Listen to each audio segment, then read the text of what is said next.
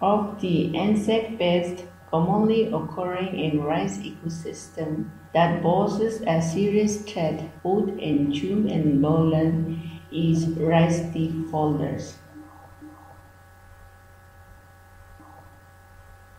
Rice leaf folder is a sporadic pest. Its greenish caterpillars are agile and feed inside the fold made by fastening together the edges of a leaf. The moths are golden or yellowish brown.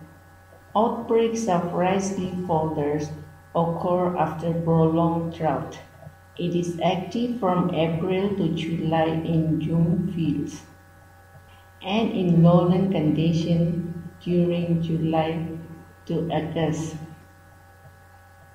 For the protection of rice crop from the ravages of rice leaf folder, various management practices such as manipulation of cultural practices, resistant or tolerant cultivars, uses of conventional insecticides,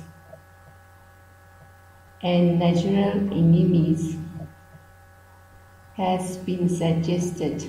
However, in the district of Mohokchung, sketchy information is available regarding the pest management practices.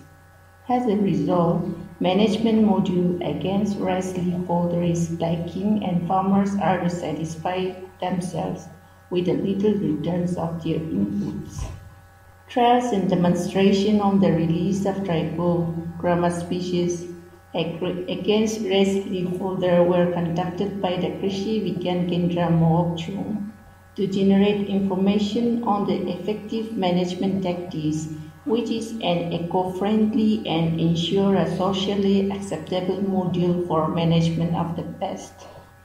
Egg parasitism has been observed to be quite effective in biological suppression of leaf folder in rice. Use of trichocards can bring down the spray of expensive chemical insecticides and thereby avoid the ill effects of pesticides used. Commence introducing trichocards as soon as the adult moths are noticed in the field.